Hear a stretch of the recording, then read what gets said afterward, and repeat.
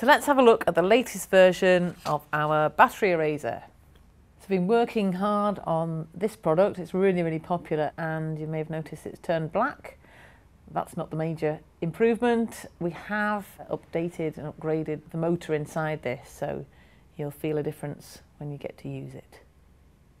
So you may be wondering why on earth you need a battery-powered eraser. Well, it's not for erasing large areas at a time. It doesn't make that job any easier. What it does do is it means you can be really precise and accurate when you erase fine detail and add in highlights and things like that. So for instance, I'm going to put a whole line in, really easy to control. You can use it as part of your drawing media rather than just something to erase.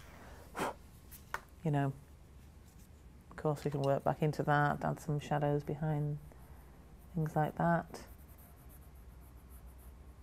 Just another way of using an eraser. It just means you can really add in highlights, which I think is probably the most beneficial aspect of using this eraser. And it's so easy to control. You can really just zap out a bit of tone and colour whenever you like. For instance, on this eye that I sketched a little earlier on, I've used graphite pencils and colour pencils here so you can see that it works on both. If I'd drawn this and I think, well, actually that looks a little dull, what I want to do is add in a highlight. I can just go in with the eraser pencil here and add a few highlights. Pops it off the page, suddenly it looks much nicer. And if you want to work back over that, that's no problem at all. You can just get in there, dull things down slightly, add a bit of colour. Great fun. The other thing we can do with it, just to show it being used for drawing again, I'm going to put down here, this is just a charcoal pencil. So as a little bit of a background, for instance, let me just smudge this all around. It's like a different way of drawing. You can use the eraser to draw with initially. So we've created our background tone.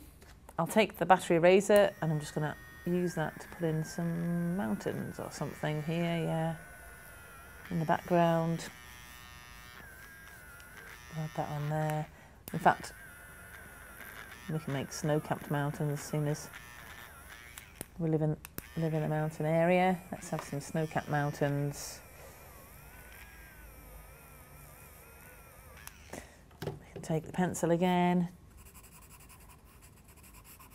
add a bit of shadow.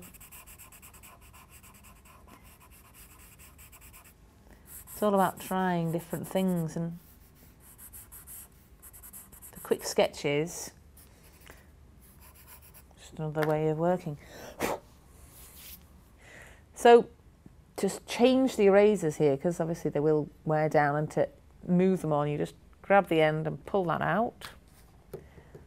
It's in a little metal holder, so you just pull it out. If you want to extend it, you just pull it out a little bit further and push it back in. If you were changing it, you just slot a new eraser in, which you get some with the eraser.